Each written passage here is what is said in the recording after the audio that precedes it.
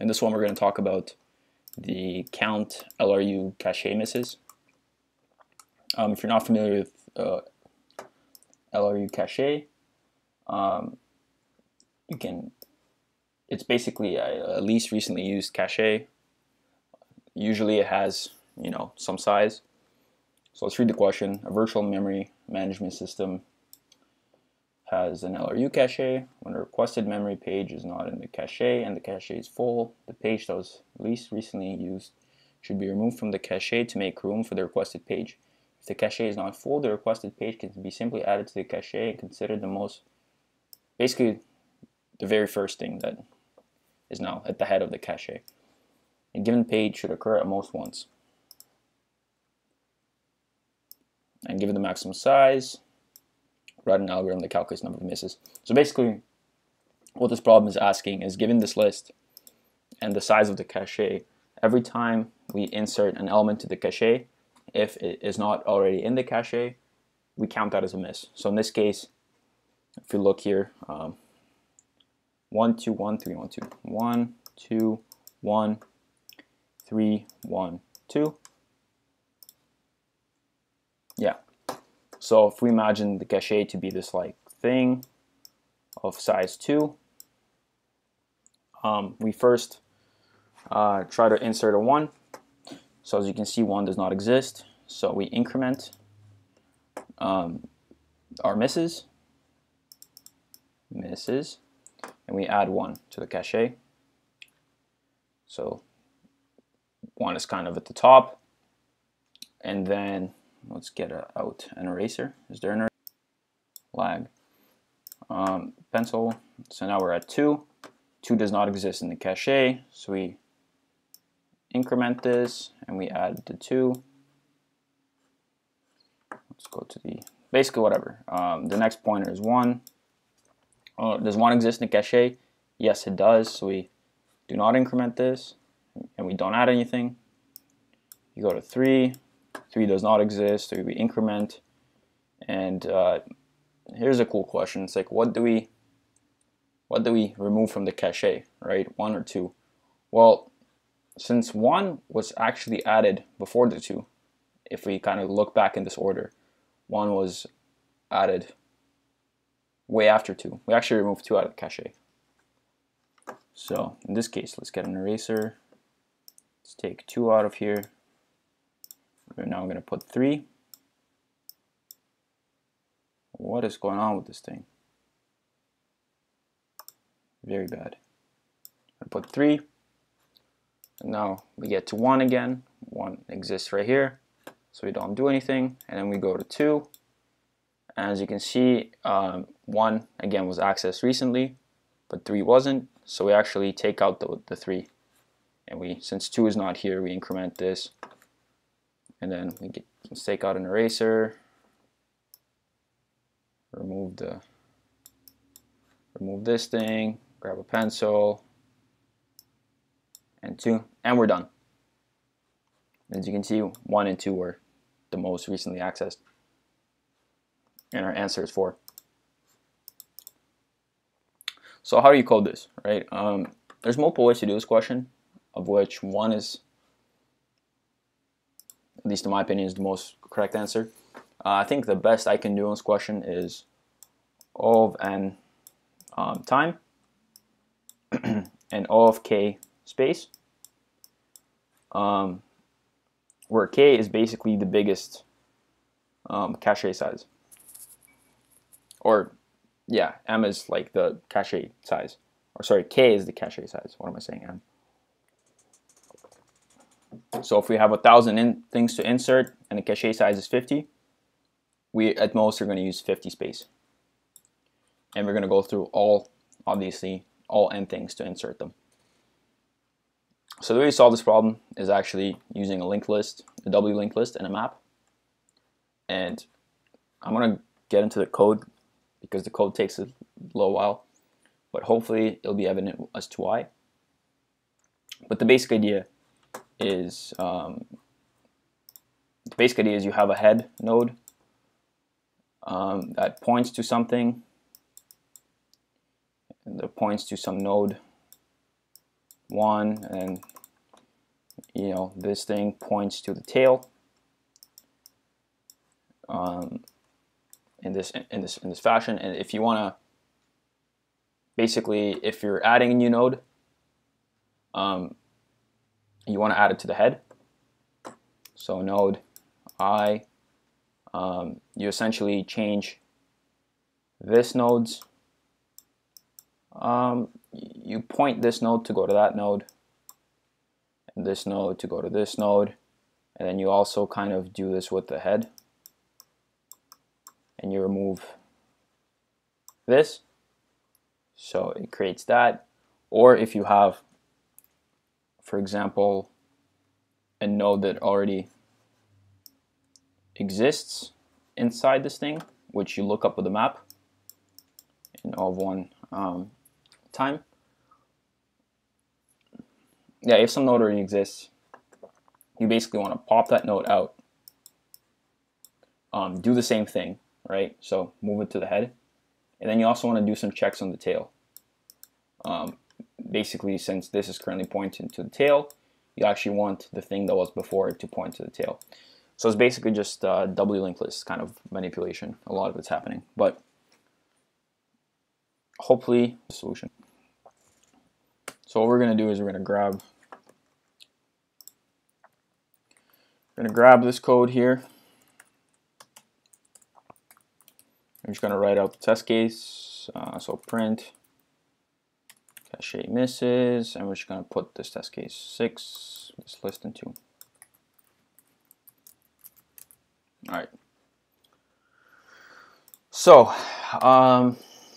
first thing we want to do is we want to create that lookup map. We can call it lookup.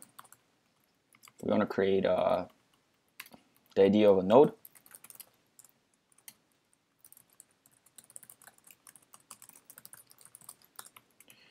Where you have basically self.value equals value. Then you have self.next equals nothing, and self.previous is nothing. This is your doubly linked list node. And here you want a head, which is just node with value of nothing basically, and tail. All right, so we got our head. Where's our sketch? Yeah, we need to create this guy and this guy. They're always going to be there. We need our thing for misses. And I also like to have a thing called the size, which is the size, the current size of that's always going to be less than or equal to this value. So basically the way this works is we start going through each value. So for n in pages. So two things can happen at each sort of step. Either this value exists or this value does not exist. So the way to check that is basically say if n in lookup, this value exists. Otherwise, it obviously does not exist. So we're gonna, this value is not in the cache yet. So in this case, what happens? It's a miss. So we increment the misses. We're going to increment the size because we are always going to insert this value. And then this is where it gets a little interesting, right? So we're going to create our node with the value of n.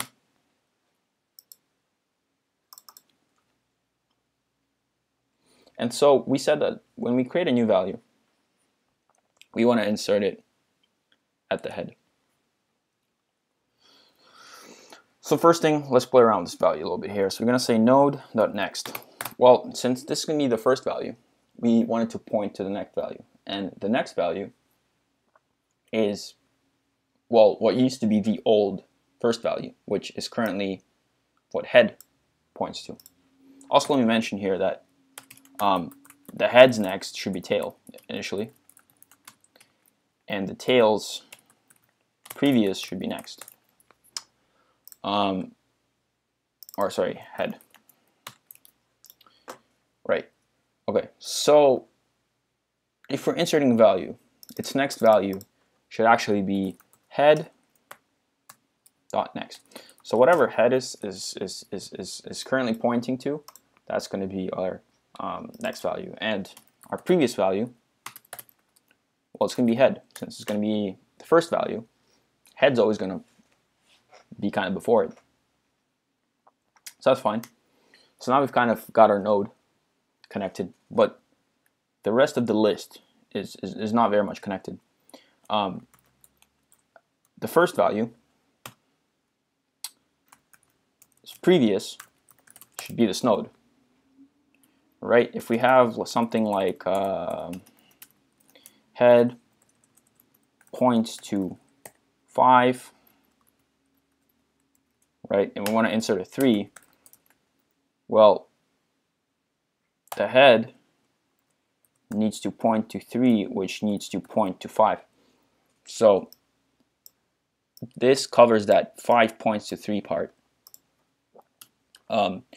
This covers the 3 points to 5 part. This covers the 3 points to head. And the last thing we gotta cover is, well, head.next is now node, right? So in this case, we've inserted something at the head of the list. The only problem is we have this maximum size. So if we inserted this value, there's a chance that this list has overflowed. And the way to check that is you basically say, well, if the size of the list is greater than max cache size, right? So in this case, the list overflowed. We want to look at what's happening in the tail. So this points to the tail, and if our maximum list size was 1, we got to pop out this 5. So what's going to happen is we're going to say something like tail that previous is equal to tail.previous.previous and tail.previous.previous.next is equal to tail. So this is kind of a way of saying if we have 1 that goes to 2 that goes to tail, right? You basically want to say tail, now instead of pointing to 2, it points to whatever was previous to 2. So it points to 1. And 1, instead of pointing to 2, now points to tail. And then what we also want to do is we want to decrease the size here, since we have now basically removed this 2. It's still in memory somewhere, and if you're like using C, you would do like a free, but I don't think we care about this kind of stuff in an interview. You don't have enough time to care about memory management. So that's kind of the idea here, right? You create a node, you set it up, and you know, if the tail overflowed, you basically fix the tail. Now let's think about if n actually exists in the lookup. Well, let's get it.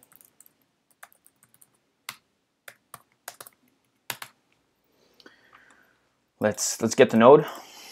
Right now we basically have some situation where we have some stuff, then we have previous that goes to a node and goes to next.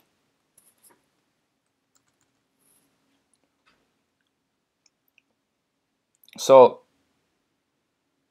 one of the ideas here is basically this. Well, you're gonna have node.previous.next is equal to node.next, whereas node.next.previous is equal to node.previous. right? So you're kind of like saying previous now points to next, and next backward pointer now points to previous. And then we also got to insert at the head. So I think we can literally do the same idea here, and just insert at the head, and just return misses. If I'm not missing anything,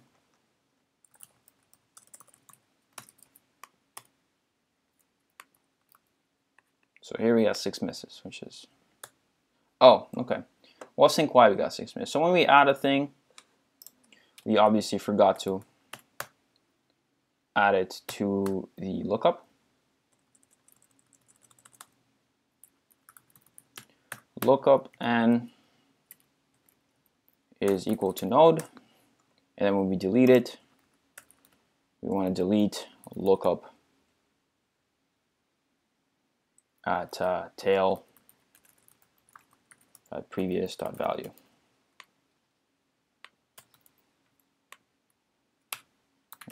Okay. So I wonder if this will work.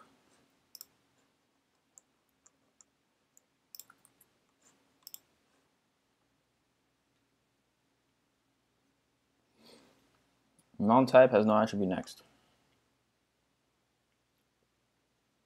I just have to reverse order on these.